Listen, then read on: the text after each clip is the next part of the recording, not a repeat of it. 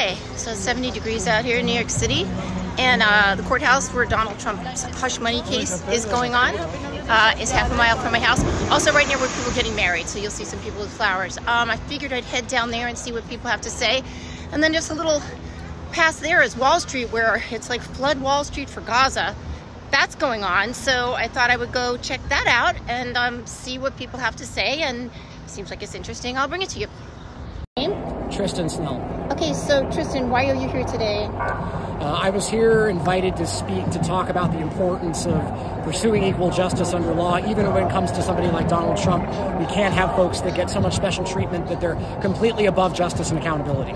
So you obviously there'd be people that would say just the opposite, that would say, well, he's getting this special eyeball on him because people are angry at him for a variety of reasons, and this is the one that has sort of stuck. You've heard that argument, I'm sure. Of course. The kicker is that Donald Trump would have been long ago found liable for fraud, convicted of various criminal offenses, probably decades ago, had it not been for all of the special treatment that he's gotten by virtue of being a celebrity and a powerful figure. How long do you think we're going to be here in trial? I think we're going to be here for probably like 8 to 10 weeks. I do think this is going to get gobbled up by a lot of motions and a lot of back and forth about pretty much everything, but they're going to make sure, I believe, that everything's being done the right way. I think we have to let the process take its course, but our job as people, and especially as anybody who has any role in commenting or being part of the media, is to report on this, keep it in the public spotlight, and make sure that we keep on reporting the facts as they are. This is not just a hush money case.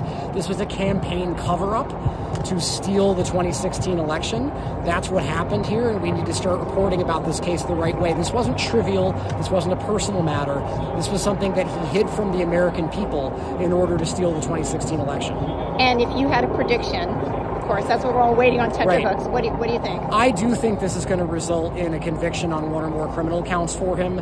I think that the real action will probably then take place on appeal, where the determination will be made about whether or not the falsifying of business records was in service of covering up another crime, and that will determine whether or not Trump is guilty of a misdemeanor or a felony. If it's a misdemeanor, he'll get fined. If it's a felony, he's likely looking at prison time. Thanks very much. Okay. Hey, how you doing? Good. Tell me why you're here and where you came from. We're here from Long Island, and we're here to support President Trump. How come? How come? Because he's the greatest president ever lived, and we gotta get that idiot that's in office right now out. I'll let you drive slowly. You feel like he's being railroaded? Railroaded? Railroaded's an understatement. Okay, what's your name? Tell me your name. Vincent Franco. Okay, Vincent, thanks so much. Yeah, I know. Hello. Tell me why you're here and who you are. So, my name is Varney Halassa. I have a theatrical protest group called Revolution is Sexy. We started in the days of Occupy Wall Street, but everybody's my group there, everybody's working, so it's just me today. But I'm basically here because if I have to endure another 4 years of Donald Trump, racism, bigotry, hate speech, tax breaks for the wealthy, money for endless war, I'm gonna lose it. So that's why I'm here, yeah. So you're here bringing some beauty to this protest. Yes, and I think I represent like a lot of New Yorkers. People are really, I think, hurting, and I just feel like both parties, right here I'm protesting against Donald Trump, but I've also protested against Biden. You have. And I think just like the two-party duopoly, I think we need another choice. I don't know if the hush money is going to raise to a felony. I think people would like to, but the real felony of both parties is that, the majority of Americans don't have $400 for an emergency, and people are really hurting. So I think the real message is that I bring you guys in with all this sexy stuff, sparkly, but I think there's a more serious, complicated picture of what is really going on in America. And what I'm sort of hopeful is that the young generation, they don't want endless war.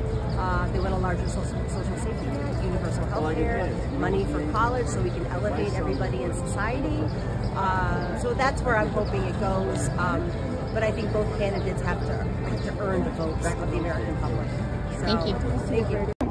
I'm Jenny Fisher, and I like to think of myself as a defender of democracy. And are you an attorney? I am not. What brings you? Retired. What brings you down here? I think it's important to stand up to corruption, criminality in our elected officials, and that's what this trial that starts with the jury selection today is about. Trump has committed election interference by several days before the election, hiding information that would have been relevant to voters. Were you sort of a Trump opponent before all of this happened, or did this sort of sharpen your appetite? Well, I remember the 80s when he was all New Yorkers knew he was a bit of a crook, and the Donald was not a person you could trust, not a person you could believe anything he says. So I feel a little guilty that we didn't raise more ruckus back in the day, and now he's jeopardizing a lot of the world. Do you feel, or have you considered what other people consider, that exactly what you're sort of saying, like, well, he's kind of done a lot of unpleasant things for a long time, and now the chickens are coming home? Do you think there's something to that here? I certainly hope that is the case. He certainly has deserved it many times over. We saw with the E. Jean Carroll, that caught up with him. I have friends who are not among the 26 women who have accused him that were shoved up against a wall by him when they were catering for him or whatever.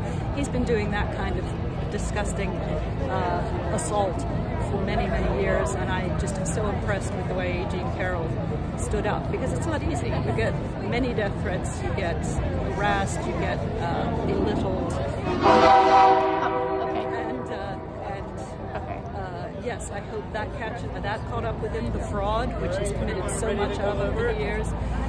He knew who to ask back in the day, who to pay, when New York was a bit more mob run, and hopefully, this will all catch up with him. Thank you so much. Sure.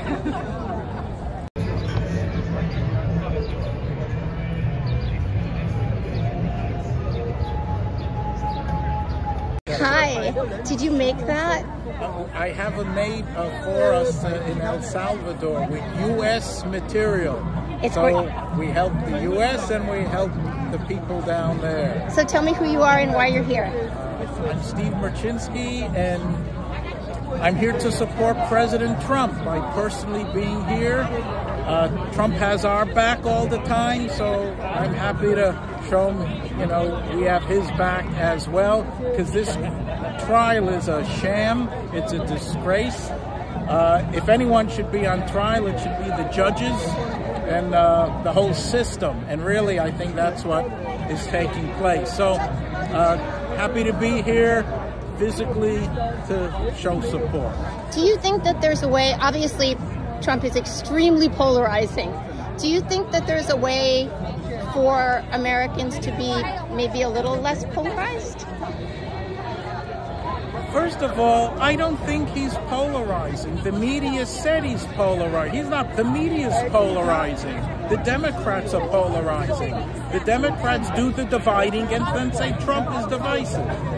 The Democrats are destroying our democracy, and they say Trump is destroying our democracy. Everything they said about Trump, they've done and they're doing. When they sold themselves in 2020 as we need to have the adults back. So look what the adults have created. Almost World War III, what they accused Trump of, potentially causing. So yeah, Trump's a good guy. Trump donated his entire presidential salary to charity. You would think that's worth a mention. So he's done great. He saved New York. He did so much for New York, and then these left-wing New York crooks are spitting this crap at him. Where are you from originally? New York. New York, me too. Born in Brooklyn. Me too. All right. Now live in the village. Okay. Right. So thank you very much. Thank you. Okay. All right. Hi. So I was loading up some videos, and in front of me is a young dude. He's got like a really cool shirt on. What does it say? It says Legend, and it's a picture of Trump. Okay. He's being interviewed by France 24, and I can see the woman is just incredulous what he's saying, which is, everybody says Trump's going to start World War III, and what do we have now? And at one point, he just said to her, Latinos for Trump. And she said to him, "You're kidding, right?" And followed him. It was so incredible that she wasn't actually interested in just talking to him. So anyway, I talked to him. He didn't want to be on camera again. But he said to me, he's like, she just wanted to put me back on the plantation. He was Dominican. Anyway, the media show is as interesting as anything else.